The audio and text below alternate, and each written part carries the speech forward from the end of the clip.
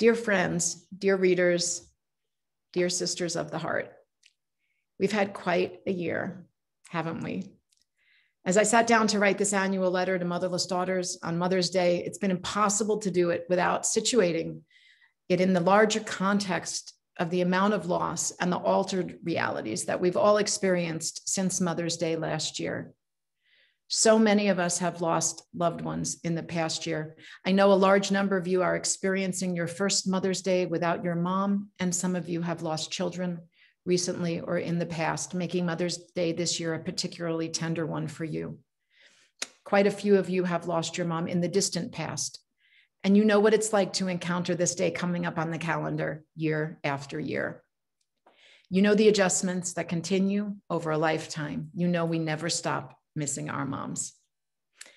This July 12th, will mark 40 years since my mother died of breast cancer at the age of 42. I was 17, my sister was 14, and our brother was 9. 40 years is a very long time. And yet there are still moments when I think of her death in a new way and the tears come again. I've never stopped missing her. I've never stopped wishing she were here. If she were alive, she'd be 83 years old now. And there's no way to know if she'd even still be alive. But in my mind, she exists and lives on as an eternal 42, taken too young. The best way that I've found over the years to honor the life that she did get to live is to be as an engaged and attentive a mother, sister, and friend that I can be in my time here, and to be of service in the larger world. My mother, we used to joke, my mother was a professional volunteer. She was always going out in the evenings for meetings here and there. And she always put herself out there to help others, especially those less fortunate. And that was her greatest gift to me. And that's what I try to emulate in my daily life. Everyone here today represents a large sisterhood that shares a base of knowledge. We all know that losing a mother is not a time-limited or linear experience. It is a lifelong process of adjustment and inner renegotiation and recalibration. When I was researching my most recent book, The After Grief, this is the cover in the US, I discovered this was true for virtually anyone who had lost a close loved one in the past. We don't get over or get past or move on or put down our attachment to that person after they die. We continue to love and miss them forever. Of course we do. I like to paraphrase the therapist and author Megan Devine, who wrote It's Okay That You're Not Okay, and is the founder of Refuge in Grief, who says that some things are not meant to be put down or gotten over. They are meant to be carried. And if I've learned anything in the past 40 years, it is this, that we may not have had a choice about when or how our loved ones died, but we do have a choice about how we will carry those losses forward. We may have felt helpless or powerless when and after our mothers died or left, but we have agency now as adults. We all have within us the ability to alchemize our sadness into something different, something stronger, something inspiring and empowering and helpful and enduring. Some of us can do or already have done this on our own. And some of us find hope in doing this in community, which is why we're here today. I'm often asked how a motherless daughter can spend Mother's Day. And the answer to that question is as individual as the person. We all had different relationships with our moms.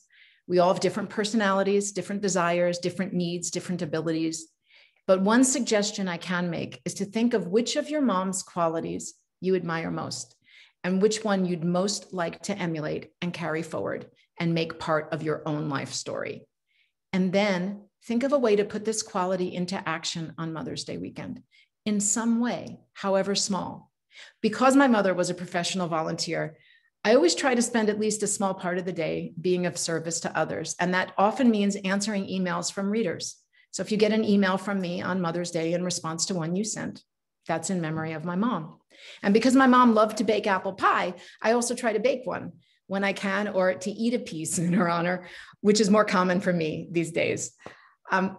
My hope this Mother's Day, as always, is that those of us further along on the path can be role models, cheerleaders, and supporters for those who are just stepping onto it. Motherless Daughters has always been about women helping women and lifting each other up.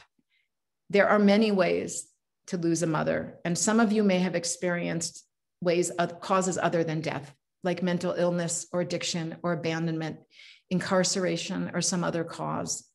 Again, there is no easy way to lose a mother, no story that is better or worse than another's. They're all difficult just for different reasons.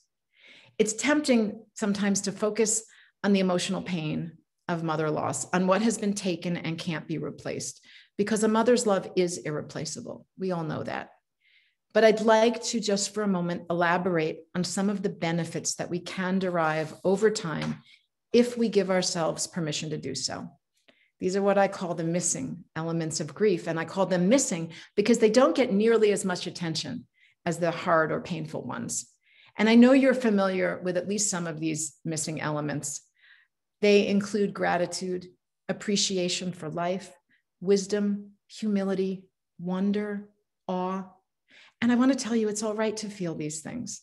That feeling a strong sense of gratitude for the life you have doesn't mean you're grateful that your mother died.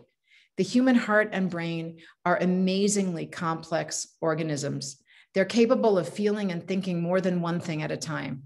We can be sad that our mothers aren't here and grateful for what her death eventually set into motion. As we say at Motherless Daughters retreats, two things can always be true. If your loss is very recent, you may not be at this place yet, and that's okay. Let the rest of us be models for you of what can be. For now, please be kind and gentle with yourself. We will meet you exactly where you are. And I'd like to share with you a quote by Marianne Radmacher that a friend sent to me just the other day. Courage doesn't always roar. Sometimes courage is the quiet voice at the end of the day saying, I will try again tomorrow. This makes me think of my dear friend and mentor, Liz Purley, who was the editor who acquired and cultivated the first edition of Motherless Daughters. The After Grief is dedicated to her. Liz died in 2015. Liz herself was a motherless daughter, and she was interviewed for the book. In our interview, she shared with me that every night before she went to bed, she thanked God for giving her one more day and giving her that day and asked for one more. Every night she would ask for one more day. She felt that wasn't too much to ask for, and that one day plus one day plus one day eventually added up to a lifetime. So I and we, on behalf of the whole team behind this call, and on the weekly Tuesday community calls that welcome new members every month, are grateful to be part of this very special one day with you. We hope you will take what you learn and experience today and share it with other women in 30 countries. Because as Liz also taught me, one light plus one light plus one light eventually illuminates the world.